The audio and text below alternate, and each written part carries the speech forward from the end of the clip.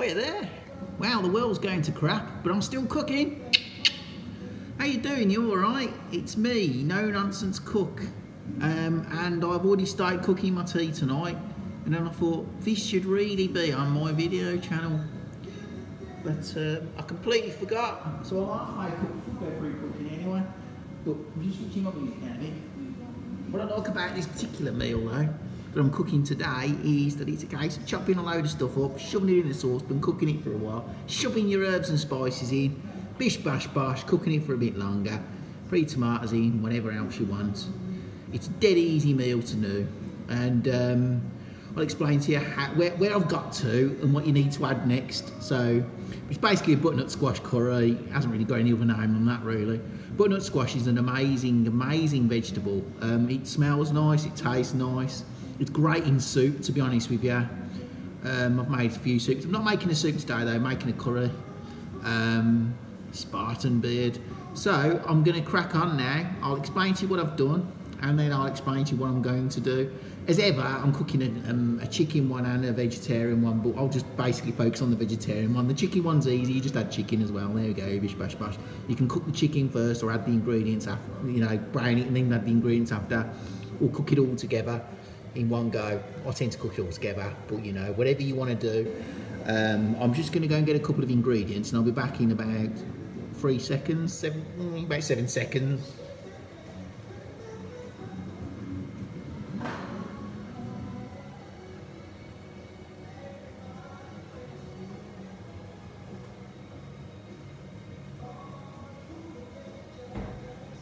Right, okay, so what I've done so far, butternut squash, you've got the seeds in one end and it's shaped like a willy. I was going to say the D word then. Shaped like a willy, butternut squash. The long bit, the long shaft, sorry, you cut that off. You need a big ass knife for butternut squash, something like this, big bugger, because they're a very strong vegetable. So, big ass knife.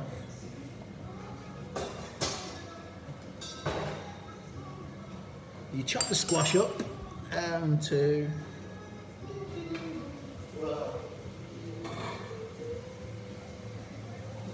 about yay size. Chop it up into little bits. Skin it first. What was I saying about the shaft now? Yeah, just chop the long bit off. You can use the whole squash if you like. We'll say the other soups me out, you know, but the most of it's just, you know, just the shaft of it. So rude. Anyway, so yeah, you get your squash, you chop it up into little cubes like that. Chop an onion up as well. I like courgette. We have courgette in most things. Chop a courgette up, chop some mushrooms up. Onions, basically all that. Sorry, it's been a busy day. Squash. So you get your squash, you get your chop your onion, whole squash, whole onion. 1 courgette. I don't know, a few mushrooms chopped up, stick them in there, sunflower oil, I'd say a tablespoon, stick that in as well, 2 cloves of garlic, a ginger, just look kind of a knobble of fresh ginger. If you haven't got those, you can get powder. If you're using powder, put as much in as you want. I'd recommend a teaspoon, like, you know, a measured teaspoon, but you know, some people absolutely love garlic and ginger, so put in as much as you think you might need, but don't put any more than about a teaspoon in if you're not really used to, you know, if you like things fairly mild and it's your first time cooking it, you don't want to get mad, do you? What I'll do, I'll show you quickly where I am in terms of this. I've obviously bunged it all into a pan, added some oil, and it's now cooking away. You can see in there. Yeah? Oh God, you're all steaming. Sorry about that, hang on. There we go, sorry about that. You went all steamy then, understandably. I'm going to give that a stir. Okay, I'll be back in a minute.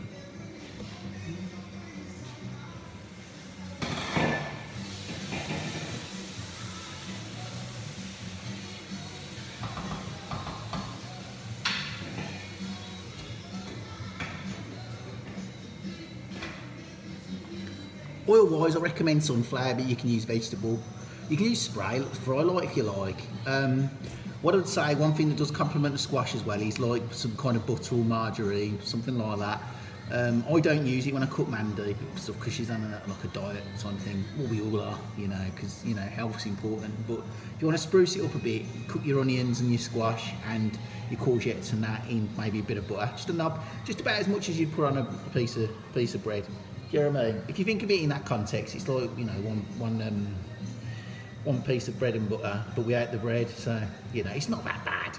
And you are making a lot of sauce, but it's nice to cook the onion and that in a bit of butter as well, maybe. That's a really good recommendation. I'm not doing that today with that. I am with the chicken one. I'm making the chicken one as well. With the chicken one, I haven't put so much veggie or squash, but it's the same kind of thing. You cook your squash down till it gets really soft and your onions are browned, and anything else that's in there, your mushrooms and your courgettes. But you kind of leave it all together to cook together, stir it occasionally. Next ingredients, I haven't got any fresh chilies today. I usually use fresh chilies. Any fresh chilies you want, really. You can get your quite mild ones. If you want to get something a bit more spicy, feel free. There's no rules on chilies, really. Just, you know, watch the really hot ones, because it could just ruin a meal for you if you're not really used to it. But you can get from most stores and that, just get like the bog standard chilies. You can get like packs of green and red ones, you know. But don't, you know, obviously avoid the really hot ones if you don't want to. I quite like the bird's eye ones, the tiny ones, but you know, whatever's for you. I haven't got chili. I forgot to buy chilies the other day, so I'll probably use like, you know, that sort of chili. I've also got some chili powder. I also like throwing fresh coriander in this. This is the whole beauty of cooking. I haven't got fresh coriander today, but I've always got some coriander seeds, or I've always got some coriander powder I can throw in. It's not the same, but it still tastes nice. Do you know what I mean? You all go to work, most of you. You're not going to have time to get fresh ingredients. I mean, I'm at home all the time at the minute, but I don't know. Messed up on the shopping, what can I say? I haven't got any fresh coriander. So, ingredients that's going to go in there next when it all softens. And time-wise for cooking that, I've started cooking that about 10 minutes. 10 minutes ago, and the squash is already softening. Like I say, butternut squash tastes amazing in like most things. It's kind of got a sweet thing. And if you're not really a fan of vegetables and you're cooking this, and you want to do like a sauce with chicken, cook the squash down, cook it down so it's really soft, and it just makes a nice sauce. You can make a lot of really good healthy sauces out of vegetables. And if you're not a massive fan of vegetables, you could be a vegetarian and not like vegetables, for instance. I know there are people like that. They're not that keen. They like to use the, you know, they like to eat corn and the likes. But with this, if you cook the sauce right down, you cook the sauce and the onions right down, you can get like a sauce. Do you know what I mean? I like vegetables, but I quite like them well cooked. But cooks it down, you know, so you can either cook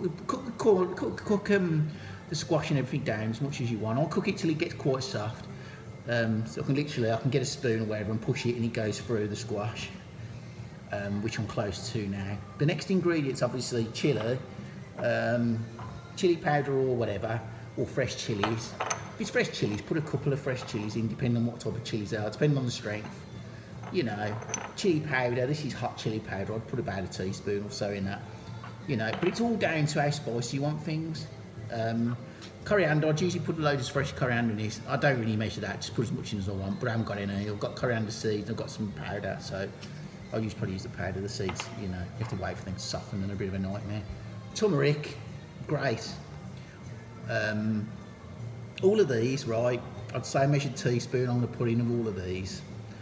Into the curry, the one curry. Basically, I'm giving you measurements is based on one curry, but you get quite a good pot of curry out of this. But yeah, obviously there are people who like, you know, proper like cooks, especially with Indian food and that. They'll say you need to put a lot more turmeric than that. But you know, I'm talking about a more sensitive palate out there. But after your first one, if you think I needed more spices, add more spices. So turmeric, garam masala, cumin, these are all ingredients for most, you know, I use them in a lot of things. And tandoori, I know, just curry powder, just any curry powder will do. I like to have a bit of curry powder on hand as well, just to chuck in, you know what I mean? And a can of tomatoes. And you'll need some water as well. What I tend to do, I'll throw the tomatoes in and I'll measure up the water to about that much, throw that in as well. That's about as much water as you need, to be honest with you. Just one of these after you've thrown the cans in. Okay, and that's that. Oh yeah, and salt and pepper, obviously. Add that to taste, basically, what I would say. Some people cook and they don't taste the meals that they're cooking. That's the biggest mistake you can ever make. But don't try it every 5 minutes. But in terms of like, I think you should always season things. Salt and pepper, you know, they're the king and queen, aren't they? But I wouldn't give you a measurement for them. Just put in as much as you think's right. Do you know what I mean? To start with, put like I don't know, couple of teaspoons in or whatever. That ain't enough. Put a tablespoon in. Try it. Do you know what I mean? Try it 3 or 4 times. See if you've got the right palate for it. If it's not right, stick something else in. I also like stock cubes as well. If you don't want to use salt and pepper, just stick a stock cube in. One of these stock cubes. I mean, I use a vegetarian one because I live with a vegetarian. It makes sense, and they're quite nice. Saves a lot of hassle. You know, if you're in a rush, buy a pack of these. They're amazing. You throw them in anything, you can make loads of stuff. But I'd say the core ingredients, obviously, and these are the core ingredients for making most curries and that. Turmeric, garam masala, cumin, coriander, chili, you know. Can't go wrong with those. So what I'm going to do now, I'm going to add the ingredients. I've already put garlic and ginger in. I've used fresh garlic and ginger today, which I've mentioned before. I am now going to add all the other ingredients. And I'm going to try not to cut you off at the same time. Oh, I've got somewhere where I can put you now. It's a bread bin, a top of bread bin. Now I'm going to do a bit of stirring. Yeah. Really right, I'm going to have to turn that down because the squash is going a bit, it's more than cooked, it's not quite mushy, as you can see. That's kind of great, do you know? I better turn the music down. You've got sizzling, you've got Marvin Gaye in the background.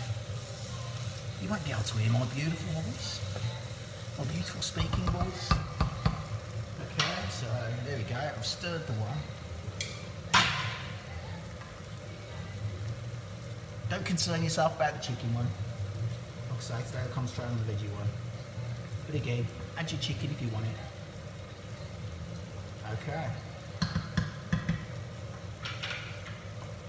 So many boys, the lids are off. So I'm going to start adding ingredients now. Obviously you can't see the ingredients going in, but just take my word for it, I am adding it.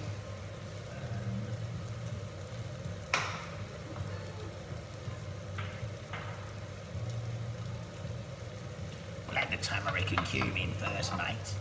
So yeah. Cumin. Look, cumin, just added it.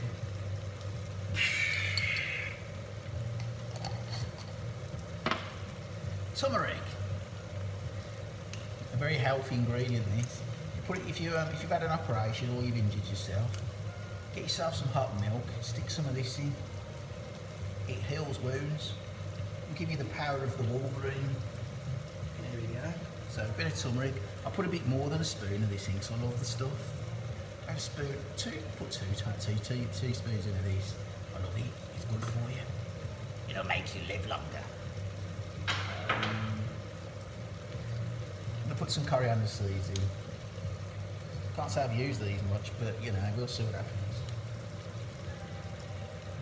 Not many. Just a spoon in each. Spoon, one spoon. We're just talking about measures of one curry. I'll put one in each because you know. Chili powder.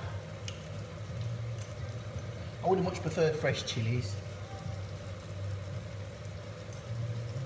To be honest, a lot of the Indian restaurants you go in, they use powder. They get the best sorts though as well. They do get the best sorts. The stuff I get from supermarkets. And I'll be honest with you, it ain't great. Pop down the market if you can, you'll get a better deal on spices and that. I'm too lazy, but you might not be. You might want to be a proper cook and become a chef one day.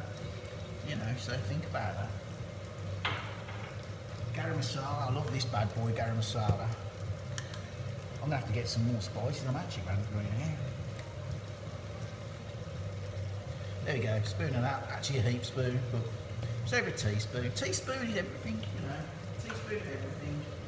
Curry powder. Like I say, if you've got a stronger palate, put a bit more in. The key ingredient in this dish is squash. It's the actual squash. It's delicious. It cooks into all the sauce. It cooks into your meat if you're cooking it with meat. It cooks into everything. It's an absolute beauty.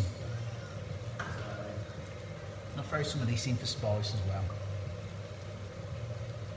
Just a bit of a I shouldn't advertise, but it's a hot sauce. Okay. There you go. So I've done them. I'm going to stir all that up now, my mates. I'm not going to show you because I don't have a cameraman and, well, this will do. It's all cooking fairly nicely. Let's get it on.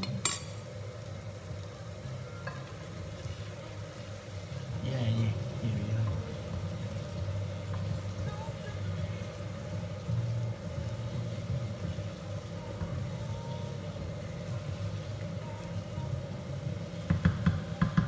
I've already put my salt and pepper in there, so I don't need to worry. Well, I put a bit of salt and pepper in, I didn't put a lot in. I'm actually going to put a stock cube in. But, like I say, a bit of salt and pepper, it's fine. Saves time, stuff does. Just burn my finger. Oh.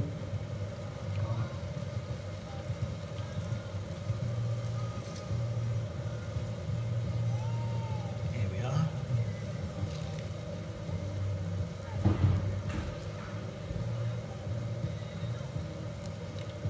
What's mad, I used to work in a bakery when I was a student, and I'm so used to burning myself now. I will burn myself all the time now. I had some horrendous burns, because I suppose most of the time I turn up on the job hungover, so I'd make a right bloody mess of the day. I weren't a bad member of staff for a student, but I did get a lot of injuries, and I was quite a clumsy oaf. You know, as you are when you're between 16 and 18. I spilled curry down my white t-shirt. Why would you wear a white t-shirt when you're using turmeric like that?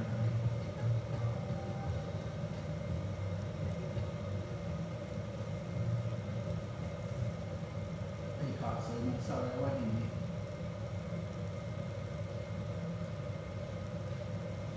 it. Yeah, never mind, I spilled turmeric all down my t-shirt. It doesn't matter. Finally, the tomatoes. Okay, what I'm going to do, I'll show you the curry now. You'll see, squash is cooked in.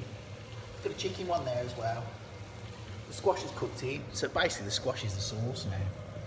You'll be very lucky to find actual chunks of squash in there, it's mainly just sauce. But it's nice, you've got your vegetables, you've got your mushrooms as well, you've got your onions. It doesn't matter about overdoing stuff as well. I quite like, say if I cook an onion and I'll go over browning, it gets... I can't open this can. And it sort of, you know, if things get a little bit burnt, it's fine. It's fine. It all adds to the flavour, mates. There we are. That's the last ingredient, the tomato, and I'll put a bit of water in as well.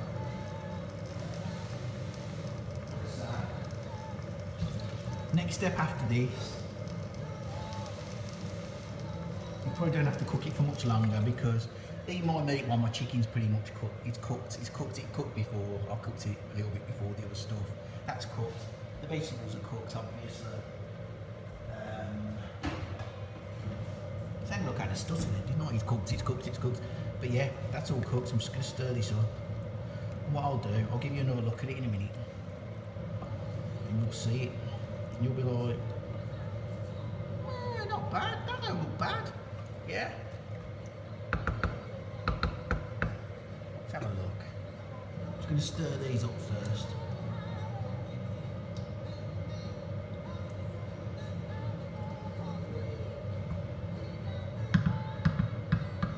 And like I say, the squash is like, you know, it's the main factor of the sauce. You cook it in.